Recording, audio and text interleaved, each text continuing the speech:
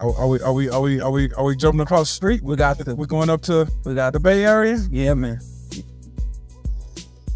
From the first fight on, shout out to the girls. What's the girl name? Ebanie Bridges. No.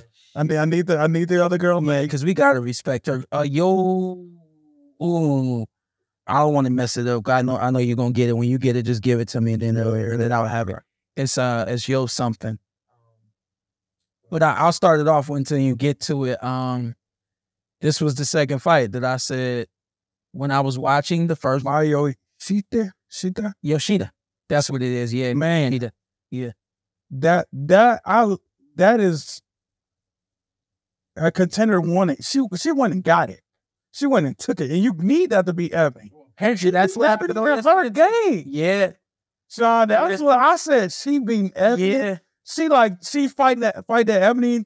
That's Ebanie fight right here. Yeah. She was beating Ebanie in her game. And that was the fight. That was so when I was watching that match, I was like, this is just bad matchmaking right here. They didn't put her in a position to succeed. And let me make this clear. When you're putting on a promotion, you got your fighters on this promotion, you want your fighters to win. So I thought that when it came down to it, they should have been matching Ebanie Bridges with somebody that was, for the sake of words, tailor-made for her. Listen.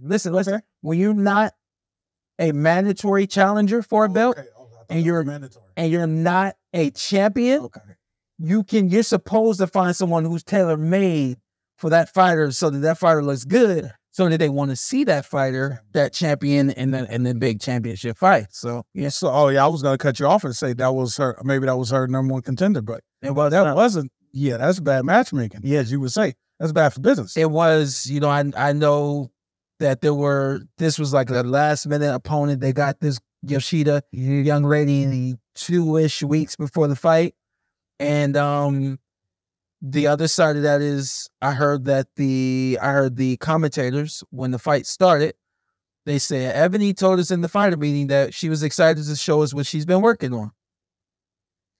You get matched up against somebody that you haven't had any training, any preparation for. You do what you know. You don't do what you've been practicing. You go back to the stuff that you know. Yeah. Because you know that works. You were preparing for somebody, and this is what we're going to use against this somebody. When this somebody goes away, all that you was using goes away. You go back to what you know. You stay safe, and you do what you need to do to win the fight. The opponent, Sean, has just fought a month ago. I know. Lost. Yeah. And they said that was it was a fight in New York, I believe, and they said that fight was it was a barn burner. It was a really physical fight for Yoshida, and they were surprised that she even took this fight. Yeah. So the other side of that, again, remember, your people on the outside, they're always watching the champions. They're always getting prepared for the champions. In their mind, they hitting the bag and fight you. I'm not hitting the bag imagining 10-0. I'm hitting the bag imagining 25-0. I'm hitting the bag imagining what I'm going to get in the ring with Mayweather. You know what I mean? So there's this psychological preparation for a young lady such as Yoshida, who gets to fight in a 2 weeks notice because she knows her goal is to get to that belt. So you're always preparing for who has the belt. When the belt moves, your mind moves to who got the belt now. Damn, I never even thought about it like that. So she comes out, Bridges comes out, and she's not with that aggressive style. She's trying to just box and things like that. And I think that gave the woman, Yoshida, gave her a chance to see and taste and feel. And she was like, that's it. You ain't got nothing. Yeah, that's you ain't got nothing. Yeah. Because then I've really seen after a while, Ebanie was like, okay, we just got to bang it out. But she didn't have the muscle memory ready for that. The muscle memory, she couldn't just click it. She couldn't just snap and go to who she is. You know what I mean?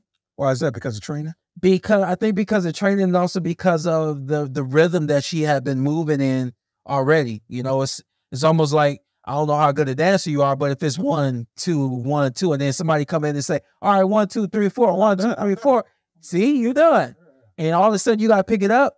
A lot of times when your rhythm been one way for a couple of rounds, it's hard to kick in and just throw all that out the window and say, hey, I got to go get it. Rematch. I thought about that. I think it's deserving of a rematch. Even though I don't think it was that exciting of a fight, but I think that it's deserving of a rematch. Okay, I think Ebanie would be more prepared, but I didn't think it was deserving of a rematch. You did or did not? Did not. I felt like my girl did everything it took to dominate and win that fight. That's like when I fought Kell Brook, and everybody's like, "Why didn't you get the rematch? Why didn't you?" Well, there really was no clause for the rematch, and or whatever the case may be, and so it just we never ran it back. That fight I thought probably more than likely was worthy of a rematch, but no clause.